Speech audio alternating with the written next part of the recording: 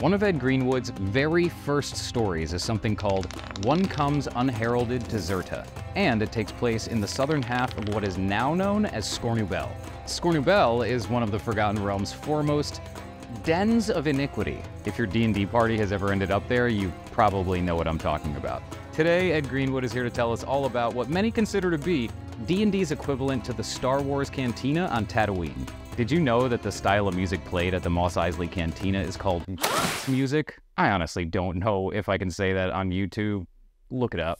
Definitely hit the subscribe button if you love the realms and you want more content like this. It helps us more than you know, and it lets us know that you want us to keep going. And if you want to get your hands on a t-shirt like this, or this fancy unsupervised wizard mug, check out Ed's shop, link in the description. This is part 1 of a 2-part series, so be sure to check out part 2, where I ask Ed to fill in details from the perspective of a GM getting ready to run their first game in Scornubel. So, looking for a Star Wars Cantina spot in the realms where all races, including monsters, cross paths in a largely lawless setting to trade, a rough and ready city where you can buy anything? Welcome to Scornubel, the caravan city, and it is the major caravan rendezvous, mustering, transshipping to barges for travel mainly down the River Gianthar to Eltergard and Baldur's Gate, but also to Berdusk and up the river reaching to Hill's Edge, and warehousing center in the Sword Coast. Waterdeep and Baldur's Gate are busier, but they lack the space for cheap wagon repairs and long-term storage, and caravans often make runs to them, offload, then run on empty, well out into the countryside to avoid thievery, vandalism, and high fees, to await local small wagon runs out to them so they can fill their wagons and move on. Scornubel, by contrast, has always been more spacious and muddy, with visitors sleeping in their wagons and tolerance for parking and camping anywhere that doesn't block a thoroughfare or access to a local business. And the caravans bring a lot of visitors, wayfarers in Realms parlance, in spring, summer, and fall. The city's winter population in the 1490s DR of about 22,000, swelling to as much as 8-fold, but a base of 3-fold is the usual summer norm. Scornubel is where thievery is rampant, and cabals and cults flourish, and amid the monsters citizens are used to seeing, thanks to the city's traditional staged monster battles, where in real world there was dogfighting and cockfighting and bear baiting. In Scornubel, they unleash cage monsters to fight each other, and people bet on it, and so on. But citizens are used to seeing not just the monsters, but red wizards, Zentrim, orcs, Lamia, and even drow, illithids, and Yuan-ti stride or slither the streets openly because there's no local constabulary to stop them. There are hired adventuring bands, some of them hardened and capable, who keep the peace by dealing with murderers, arsonists, and street brawls on behalf of the High Lord or the Lady High Lord, depending on who's in charge at the time. While they're on such duty, Scornubel calls them the Hounds, no matter what their company or other adventuring band name is, a corruption of the formal term, the High Lord's Hounds. The High Lord's Hands became, over time, the Hounds. The High Lord's Hounds and then the Hounds. Right now, the High Lord of Scornubel is Lady High Lord Rava Kavarshield, a lawful neutral, female, half-orc, Wizard 7, Intelligence 18, Wisdom 16, who stands a muscular and buxom 9 feet tall, is strikingly beautiful, and is customarily demure and quiet, with a low, husky alto voice, but she can, of course, bellow like a foghorn when she feels the need. She succeeded High Lord Merax Hamilar, who was murdered in the street by 2 merchants he'd swindled. These 2 then tried to seize rule of Scornubel, dubbing themselves the Merchant Princes, but they were dead by nightfall, after the mercenary band they'd hired as bodyguards defected to Rava Kavarshield.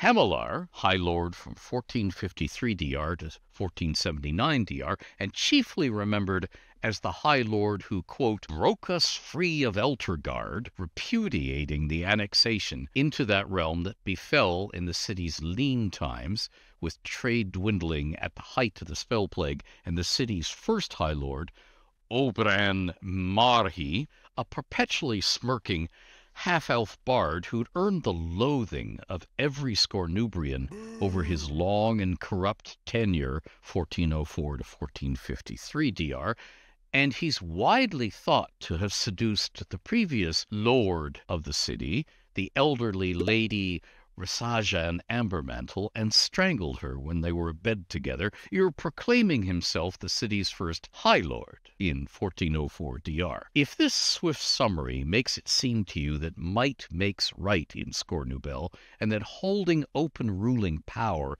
is both an invitation to corruption and a dangerous occupation, you've grasped what life in Scornubel is like. Moreover, the caravan city has always had problems with doppelgangers, slaying and impersonating citizens and wayfarers alike. If you're enjoying this video, please like, subscribe, and hit the little bell icon so you won't miss future videos. Now, it takes time and money to make these things, and I dearly love doing them, and I would like to go on sharing the realms with you. So if you'd like to support me, please check out my Patreon and consider becoming a protector of the realms.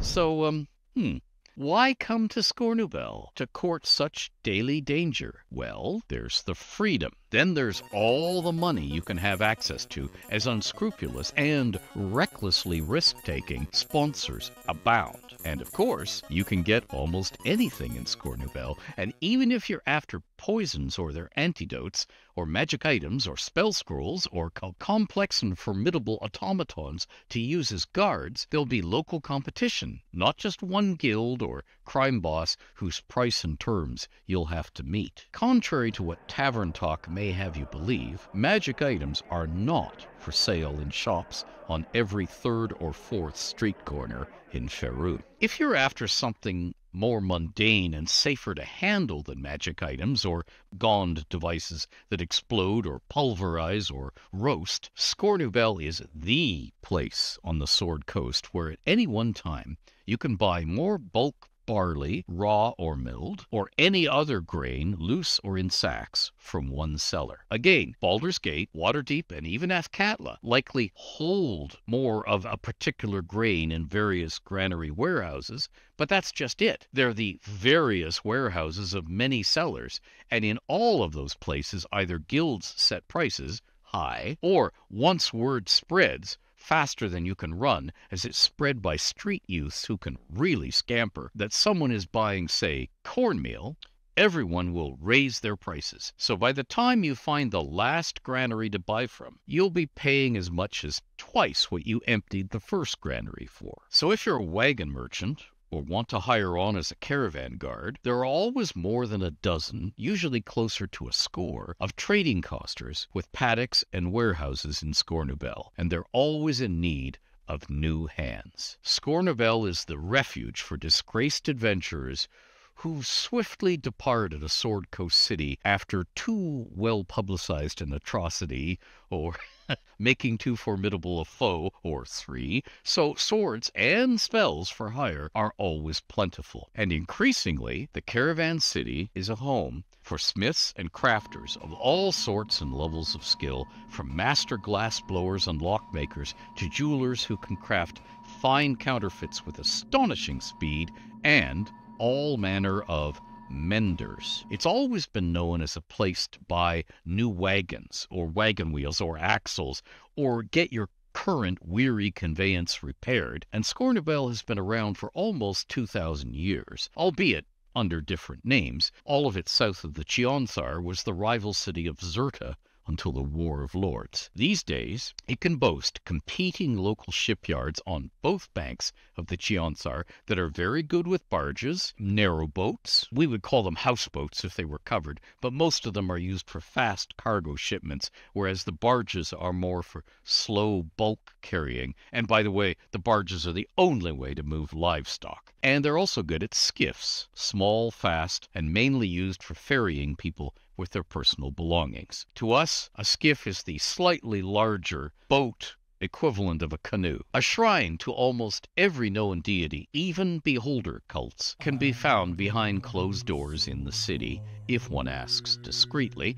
Though there are open temples to Lathander, the healing house of Lathander it's called, look for its new rose brick obelisk, and Joaquin, the House of Fair Fortune, built to look like a gem coffer, both on major streets in North Bank, Scornubel. Those temples and Scornubel Hall, which stands East Front Tradeway, both the home of the Lady High Lord and where she governs from, though city gossip insists she keeps a modest hide-hold residence in northeast North Bank for enjoying an endless successions of one-night lovers she chooses from among wayfarers whose faces she doesn't know, are the only really architecturally distinctive buildings in the city, unless one counts the difference between shack and solid potential warehouse. Scornubel has more solidly built, large, multi-purpose buildings than anywhere else in known Faerun, with much use made of stone, mud-sealed cob, and daub-sealed log construction. Massive buildings with large rooms inside, usually with board or tile roofs. So though many of these buildings have been subdivided into labyrinths of small rooms and winding passages inside to offer rental rooms or offices, most of them look like warehouses from the outside. Most of them are warehouses, and this abundance of secure space, coupled with visiting wayfarers saving coin by sleeping in their own wagons, keeps rents relatively low. It also means that inside this or that weathered, bland-looking, sprawling warehouse, there could be a full-on temple to Asmodeus, or a necromancer's zombies and skeletons for sale factory, or an armory of rental or sale matching weapons for the well-equipped army, or the Scornubrian equivalent of that Star Wars cantina, a tavern, sometimes with bawdy or raucous entertainment, but more often not. Locals will tell you where the bards and minstrels wail, and where you can hire a warm embrace for a night. Fortunes rise and fall with trade, so buildings in the city change hands rapidly, and renters depart and new ones move in, so permanent landmarks are few. The hot club or tavern of one season may be gone entirely the next. With that said, as the Realms knocks on the door of 1500 DR, Mert tells me that the foremost fest hall in Scornubel is still Mother Minx's, though younger and edgier patrons prefer the Jester's Bells, which, by the way, is also the city's only public bathhouse. The foremost gambling club and rental feasting hall is the Nightshade nightclub.